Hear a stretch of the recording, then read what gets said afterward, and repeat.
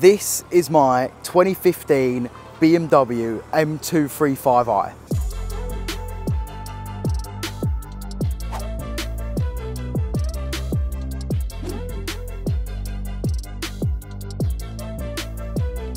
I bought this car earlier this week and I'm going to share with you my first drive on camera, showing you guys pretty much all the cool stuff about this car and the reason why I got this car. We're going to be taking this bad boy on a few country roads to show you exactly how this thing handles compared to my Corsa. So without further ado, I say let's get straight into showing you guys the first drive. Alright, so it is the first drive, pretty much. Technically we drove on the last video. It's the first like proper drive.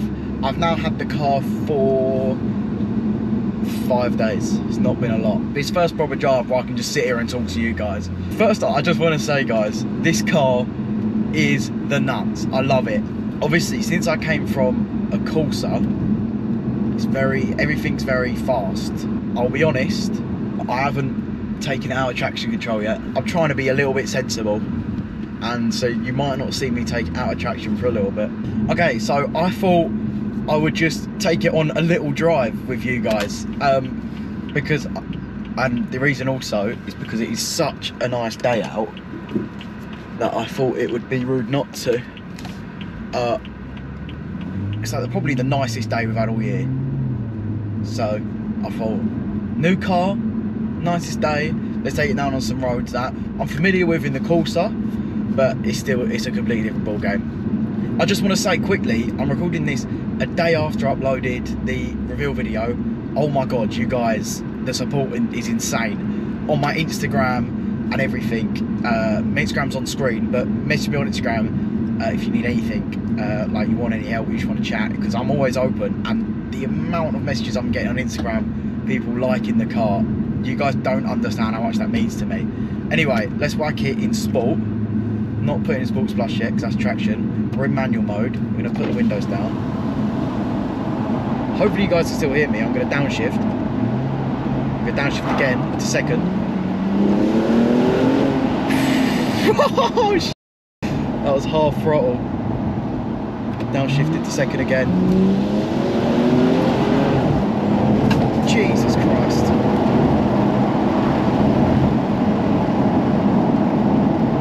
Downshifted to third. Oh my god. Send it. Ah, it's like a roller coaster. What the f? I don't know if any of you have ever driven a fast car, but I'm telling you, it's like you're in a roller coaster that you can control. Let's go, let's go. Open road, I'm gonna downshift. Ah! This is sick. What the f? Oh my god! Oh my god! Holy! Oh, I went to Mexico for that clip. Mate, he gave me a little thumbs up on the bike. Big up cyclist. He likes the whip.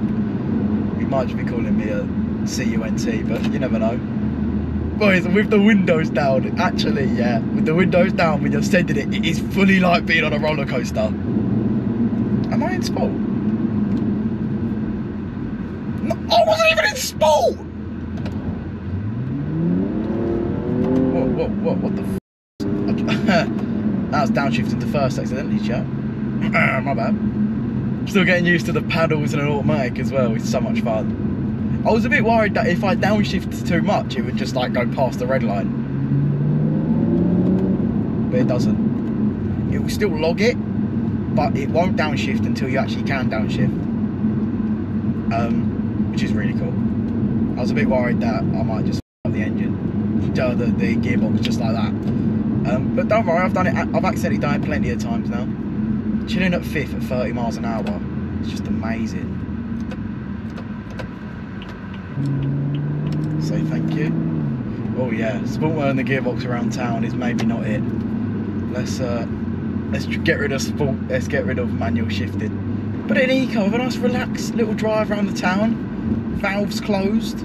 A funny story. So I wasn't sure if this car was valved, and the way I was sure was because I had an engine light come up.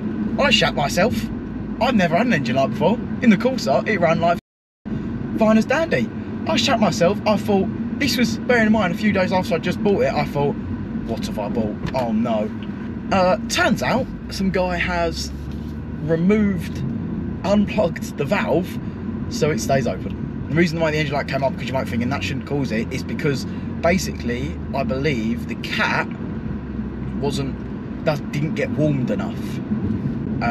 This is what the mechanic told me. The cat didn't get warmed enough. So now I plugged it in, the cat, and it basically was starting to clog up a little bit. So now I plugged it in, should be good. Should be good to go. We're going to put it in sports mode, just hit that. We're going to put it in manual shifting. Oh, no, this car's making a little bit of room. Right, manual. Downshift to second.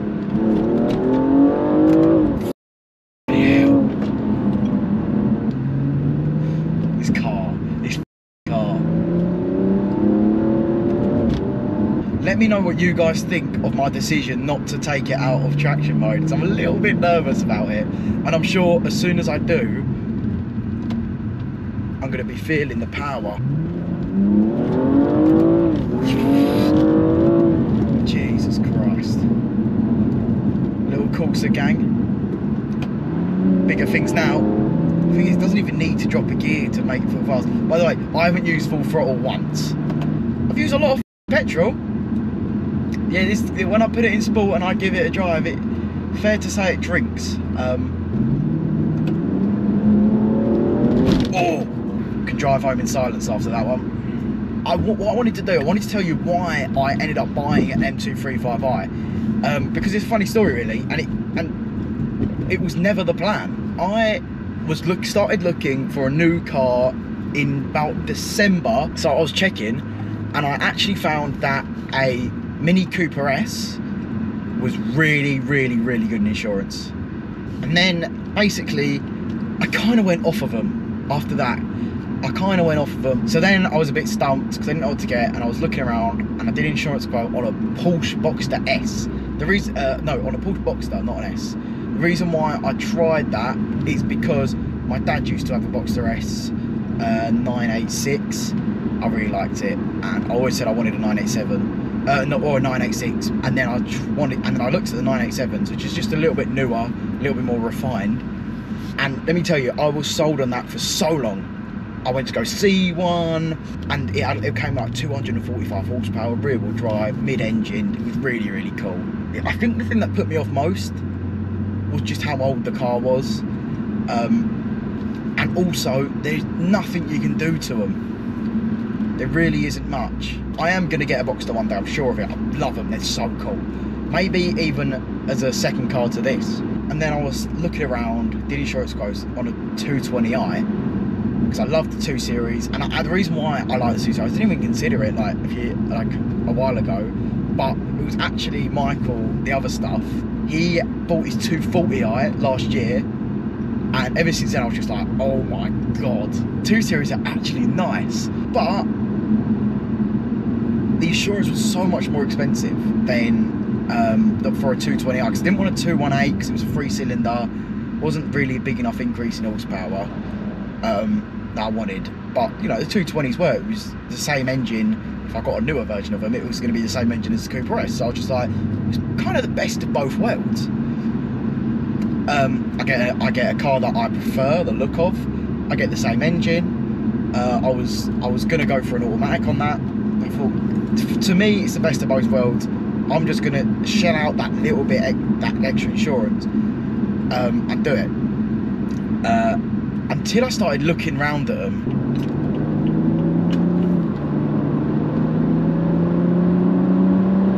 Felt the back end go. That made me a little bit scared. My eyes started watering. I mean, I'm only in comfort, but I did kind of send it a little bit around there. Then I did an insurance quote on a 235, and it was cheaper insurance, a little bit more tax. I mean, 150 horsepower increase as well. It's in my budget.